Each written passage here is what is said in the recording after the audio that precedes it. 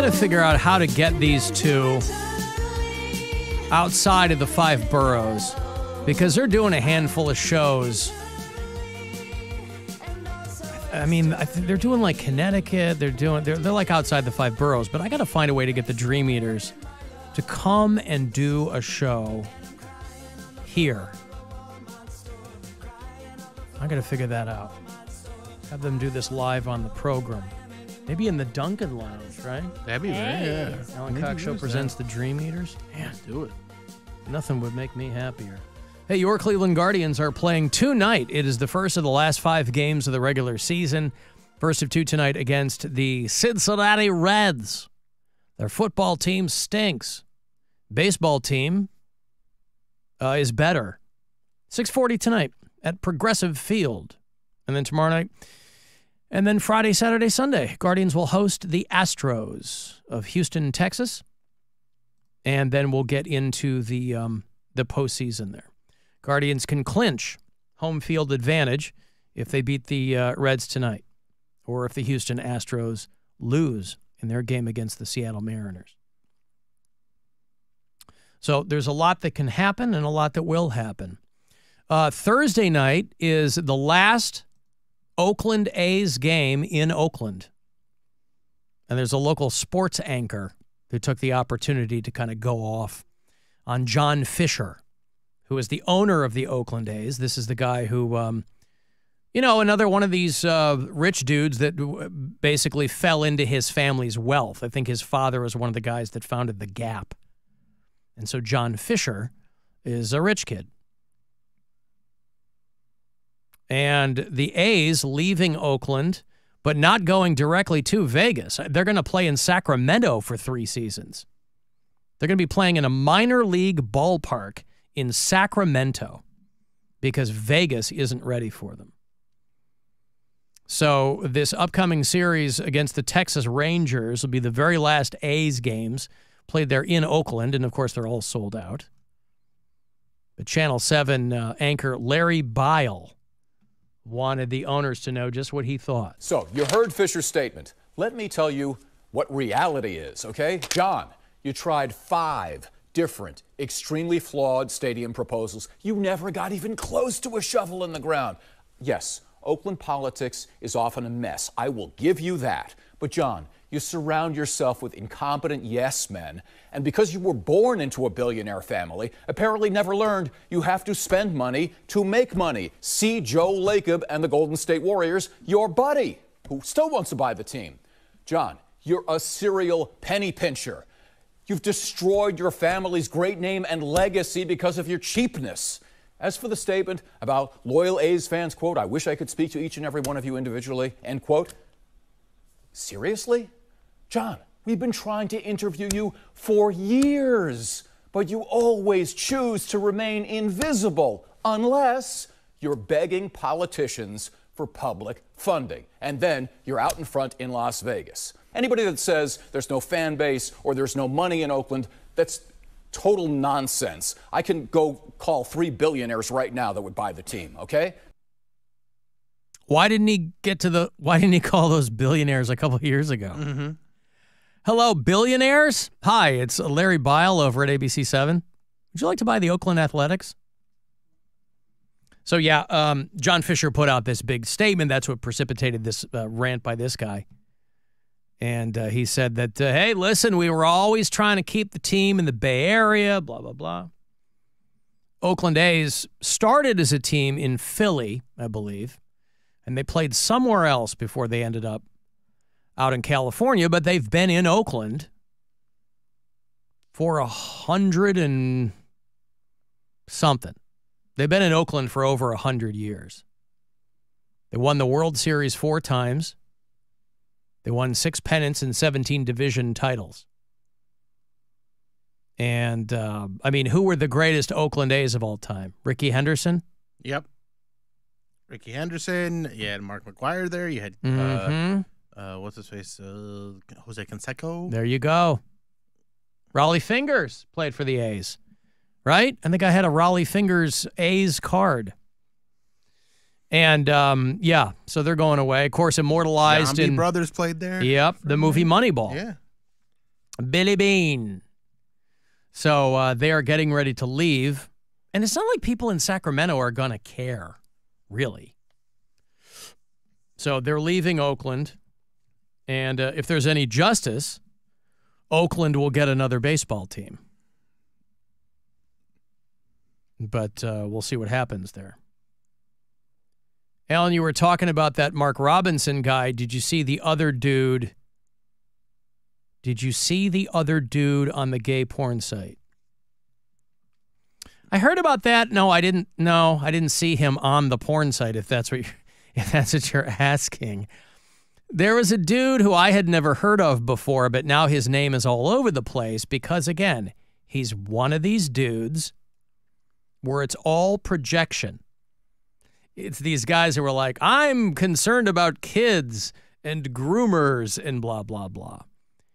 An anti-gay activist. Always fun words to have attached to your CV, anti-gay activist. A guy named Corey DeAngelis, who if you go to any of his pages now, like LinkedIn or Fox News, all scrubbed. This is a guy that was an advocate for some right-wing organization called the American Federation for Children. And they determined that some time ago, he had been a gay porn actor under a different name. He performed under the name Seth Rose in gay porn videos. Where there's nothing wrong with that in and of itself. But then you can't be this guy who's like out there going, this is terrible and gay people are ruining everything and kids need this. And now, I don't know. This is where Pound Cake would really come in handy because I don't know a lot of the terminology. On this website, he described himself... Dookie shoot. Spelled S-H-O-O-T, probably. He's described as a hot otter, O-T-T-E-R, a hot otter. And he was the star of a masturbation contest video. He won!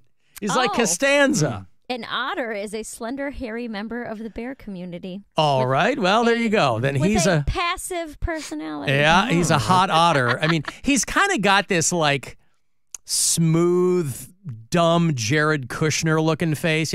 That's what he looks like. And so they dug this up. And again, this is all opposition research, right? They're just digging up all this stuff on all these people and they should, because, I mean, these are people who are trying to hide these things, and it's hypocritical of them to advocate for what they're advocating for, trying to distract people from what they're really dealing with. So he was in a video called Jerk Off Race to see who could finish the fastest, and he won. I mean, that's fun. He won. If you're competitive at all, irrespective of what you're competing in, you want to come out on top. You want the best, yeah. As it were, yeah. He wrote a book last year called The Parent Revolution, Rescuing Your Kids from the Radicals Ruining Our Schools. Yawn. A book endorsed by, say it with me, Donald Trump. So, yeah. This guy is all over Fox News. Young guy. He's probably, I don't know how old he is, but I mean, he looks like maybe mid-30s. But vehemently anti-LGBTQ, right? That's what's ruining children. It's left-wing propaganda, blah, blah, blah. And he was a gay porn actor. And so he's basically been scrubbed from the website of the organization that he worked for, and I doubt they're going to have him on Fox News. Now, I think the good news in this, the silver lining is you start living your life again, and you go back to what you know, and you put Corey DeAngelis to bed, and you resurrect Seth Rose, and you go back into the gay porn community. And because you've got a story to tell. I was not living I was not living my real life. I was not living my truth, and now I am. It is wild to see. They used to call them log cabin Republicans. I don't know what they call them anymore. Maybe they still do, but gay Republicans. Except that's kind of when that party was more center. Now it's so crazy that it's wild to see gay Republicans who are still trying to fit into the party and other people just slagging them. It's like, I don't know what you guys thought was ever going to come from this, but you see a lot of that now. Because it used to be, hey, we want our party to be a big tent and there's room for everyone, that whole thing. It ain't like that anymore. But there are still a lot of gay Republicans who are trying to fly the flag, and they are just getting put down, boy. So maybe the silver lining in this situation is that he will get back to living his best life. And he won't have to fake all this nonsense anymore.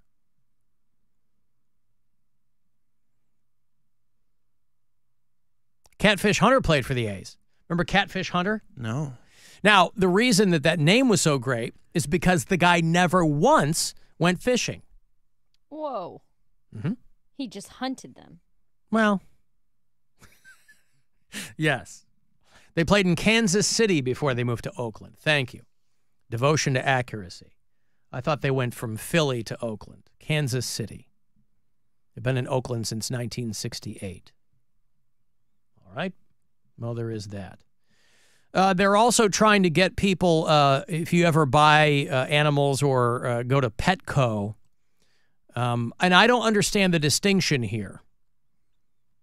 There's something called rabbit dump season. I guess this is well known in the pet community, that kids would want rabbits as pets. Rabbits are the third most popular pet behind dogs and cats. But there's been a big PETA push to get Petco to stop selling them and instead have people adopt them, because people don't realize how much work it is to take care of a rabbit. Dude, they stink. That's the least of your problems. They do Rabbits stink. They do stink. They do stink. Yeah. I mean, I remember in college, a good friend of mine, she had a rabbit. She had Murray the rabbit. It was a big old thing, and it was more of an affectation than anything else, but I think it was kind of an early iteration maybe of a emotional support animal, but she was carrying Murray in her bag all the time and blah, blah, blah. But I don't understand the difference between selling them and having people adopt them. They're calling out Petco saying that, they said they were going to stop selling them and they've betrayed everybody and blah, blah, blah. And the rabbit dump season is when people go, oh, this is a lot of work. And then they just, take the rabbit for a drive and let it into the woods or whatever. And so then it either becomes roadkill or something else gets it. I don't understand the difference between buying an animal and adopting the animal. They're like, know. oh, we're going to Maybe put... there's more paperwork involved? I guess, but how's that going to... If you want one, you're just going to stand there filling out paperwork. We want to encourage responsible rabbit adoptions rather than sales. I don't get what the difference is.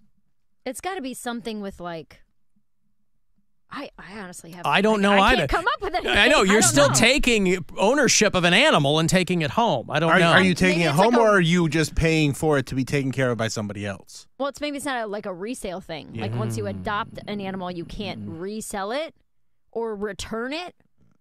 Can you return if you bought it? If you're just buying it like a bag of cat food, can you return it? Hey, can I? This is like I have a rabbit in this bag of cat food. Can I return this? Because I don't think once you adopt a pet, I don't think you can return it to where you adopted it from. I have no idea. I've never. Okay, My so cat let me. costs $35. Yeah, I'm going to their thing here. Dogs near you. I don't see rabbits. Yeah. Okay. Well. Yeah. Okay. Oh, maybe rather than buying it, you have to go through like this says A process. Interview, meet the pet. Mm-hmm. Yeah. It's a little bit more. There's a little bit more of a screening. More for it, maybe? laborious. Yeah. Rather than just grabbing it out of a tank and saying, I want this. Okay, so this is from the Humane Society. Just like dogs in puppy mills, rabbits are often kept in deplorable conditions when they're bred for pet stores to sell. Okay. So instead of buying a bunny, why not adopt? Oh, adopt it before it goes to the pet store. Yes, from like an animal shelter or a rescue or something like that. Right. Well, that makes sense, but the article is about how Petco is going to be doing adoptions. And I'm like, well, okay. So they're saying, hey, try to get it earlier in the process. Adopt, don't shop. For rabbits. Hey, Joe. Yes. Hey, Alan, did you know that you were talking about PETA? Did you see that PETA is now sponsored or endorsed Donald Trump? It stands for People Eating Tasty Animals. All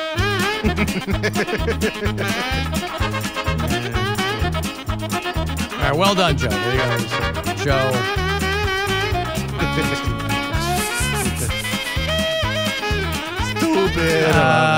Listen.